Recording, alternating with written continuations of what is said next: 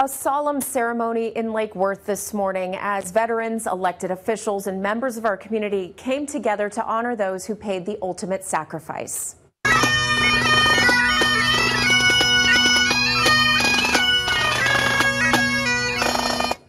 The sound of bagpipes filled the area as members from the Palm Beach County Sheriff's Office, Palm Beach County Fire Rescue, and other Honor Guard organizations presented the colors in front of a somber crowd. The city's 17th annual Memorial Day service was held at the South Florida National Cemetery and was emceed by WPTV's very own anchor Mike Trim, a Navy veteran himself. For many in attendance, like fourth-generation Army veteran Alex Aveyo, it's an emotional experience that hits home. He and his son Rocco came to honor his best friend Robert Hilberty, who was killed in action while serving alongside Alex in the Gulf War. This was my best friend.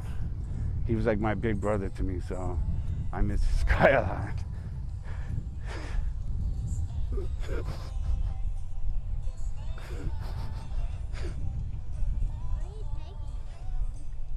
He was my best friend, and I watched him take his last breath, so I do this for him and his family all the time. It's okay. So that's why I'm here. This is what Memorial Day is supposed to be. It's not a barbecue. It's for him.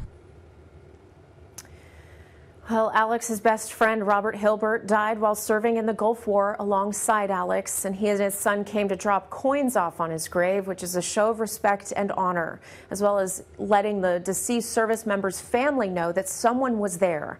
Alex said he's thankful he can pass on the true meaning of Memorial Day to his own son.